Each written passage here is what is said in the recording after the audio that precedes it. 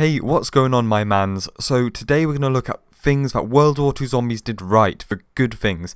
So it's going to be a positive video, good vibes in that. So for example, bringing back the Exo Clown, that just makes it a 10 out of 10 experience. As you can tell, I was extremely excited by the Exo Clown coming back, so let's get into it. So the first thing is replayability, because I don't know about you guys, but after playing one game of Exo Zombies, I would have just rather not, if you get what I'm saying.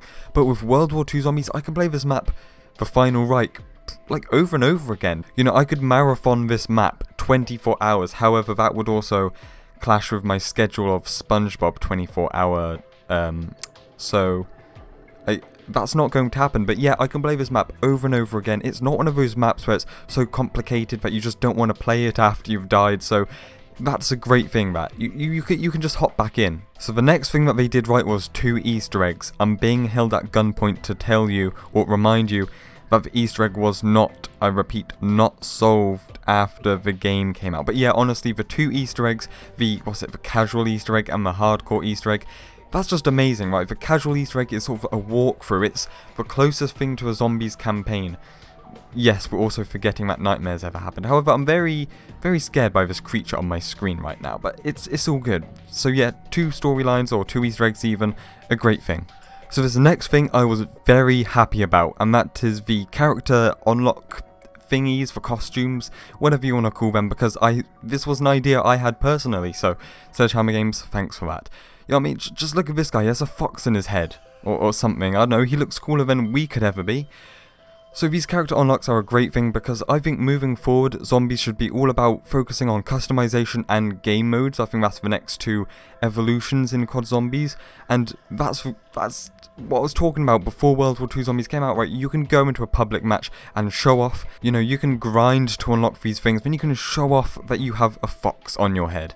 So World War II Zombies feels fresh and new, but familiar, so it probably sounds like I'm speaking some sort of alien language, so I'll explain it. World War II Zombies feels like Call of Duty Zombies, but it feels like a new take on it. It really is. Like, Sledgehammer did not just copy and paste Treyarch Zombies, but it does still feel like COD Zombies, right? That's the thing, Sledgehammer should make Sledgehammer Zombies, not Treyarch Zombies, and that's what they did. So it feels new, but also familiar, so it's a great thing. I love it. I love when you take the new stuff that they added, like shoveling zombies' heads off. That's what came to my mind.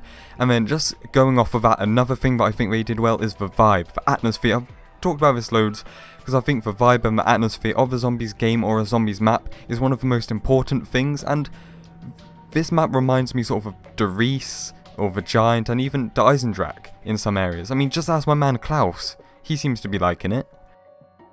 And then finally, the storyline. So once again, I want to go back to those Dr. Straub secret recordings, like video ones and the audio ones. That's something that I know Jason Blundell got asked about in an interview. I think it was with Johnny, was saying, like, are you going to do some extra animations like Overwatch does to tell a story? And he was like, oh, we'd have to get a whole team to work on that. We'd never get it done in time. And they sort of just did that in World War II Zombies like it was nothing. So it's amazing. The storyline, better than Exo Zombie storyline already, probably better than the Infinite Warfare one. We'll have to see how it goes on over time. It's an interesting storyline and it makes sense. That's all I asked for before the game came out, and they did that. It makes sense. You know, it's not like Treyarch Zombies where we're going off into like 17 different dimensions, and it's interesting. So yeah, that's for things that World War II Zombies did right. So obviously it was a very positive video. The next one, we're going to look at what it did wrong. Stay spicy, my friends, and I'll see you in the next one.